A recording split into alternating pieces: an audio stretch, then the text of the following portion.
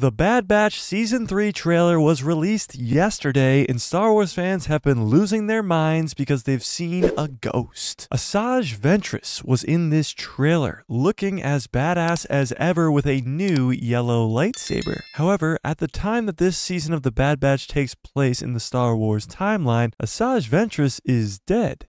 Or is she? In a canon novel, Dark Disciple, we see Asajj Ventress, who is now turned to the light side, fall in love with Quinlan Vos. Now, it's also possible that we could be seeing Quinlan make an appearance in The Bad Batch Season 3 as well, after his name was mentioned in the Kenobi show over 2 years ago. And his last live-action appearance was in 1999, so come on, let's give this guy some screen time. But this book tells us that in a fight against her former master, Count Dooku, Asajj jumps in front of Dooku's Force lightning to save Quinlan's life. Sacrificing her own, Quinlan Vos took her body back to her home world of Dothamir, put her in a pool of water, and her body got dragged down by these green tentacles that came out of the water, giving her a canon death. Or so we thought. According to the databanks on StarWars.com, the official databank of all things canon in Star Wars, it says this about the ending of Asajj Ventress' story. Ultimately, Ventress sacrifices herself to save Quinlan's life, taking the brunt of Dooku's Force lightning during their confrontation. But that wasn't the end of Asajj's story. Now, this is pretty strange. One sentence says that Asajj sacrifices herself to save Quinlan Vos's life, and another sentence says that her story's not over yet. So is this another case of somehow Palpatine returned? Or no one's ever really gone?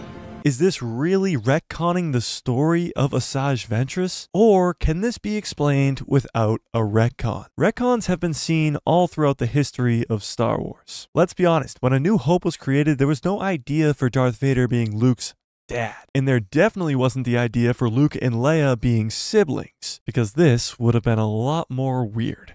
So those are technically retcons. However, nowadays, a retcon is kind of like Luke Skywalker having Yoda's lightsaber in the Book of Boba Fett, offering it up to Grogu, even though in a canon comic, we saw Yoda's lightsaber be destroyed on Coruscant shortly after Order 66. Very minor, small little details that are being retconned here and there. But Asajj Ventress' canon death would be a big one. However, I think there are two ways to go about this to keep Asajj Ventress alive after the events of the Dark Disciple novel without a retcon. The first one, and I think probably the less likely one, is Mount Tantiss. It's possible that this is a cloned version of Asajj Ventress. Mount Tantiss in Legends, and now probably going to be in canon as well, is a cloning facility for Palpatine. And we know how much Palpatine loves to clone. But is it possible that one of the first successful Force-sensitive clones is a clone of Asajj Ventress? Huge shout out to Zach for coming up with this theory on this channel. But again, honestly, I think this is the less likely of the two options. The second option is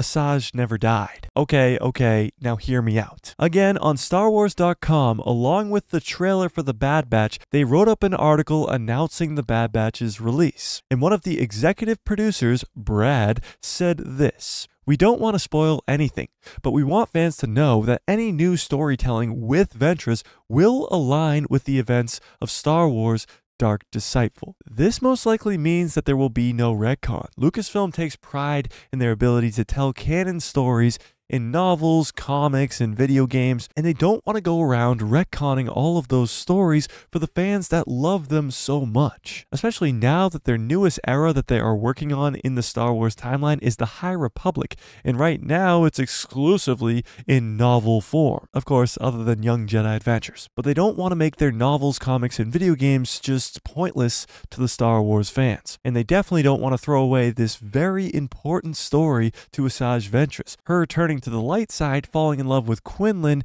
and then of course stepping in front of that lightning to save her love from her former master. So yes, Asajj Ventress got electrocuted, but no, she did not die. We've seen many people survive Force lightning in Star Wars. The most notable one probably is in Return of the Jedi, and it's Luke Skywalker. He gets that Force lightning for a long time from Palpatine, and he pretty much comes out unharmed. So it's definitely possible that Asajj Ventress survived the confrontation between her and Quinlan and her former master Count Dooku. Also, like I said, Quinlan does bring Asajj's body to Dathomir and put her in that pool. We are led to believe that this is a type of funeral for Asajj Ventress, but what if this is Quinlan Vos bringing her back to her home world, a world of magic and force power, to help save her life and bring her back to life? The Night Sisters are known for their magic and their resurrecting abilities, so it definitely is possible that Asajj Ventress could have survived. But with that being said, Ventress is not in anything else.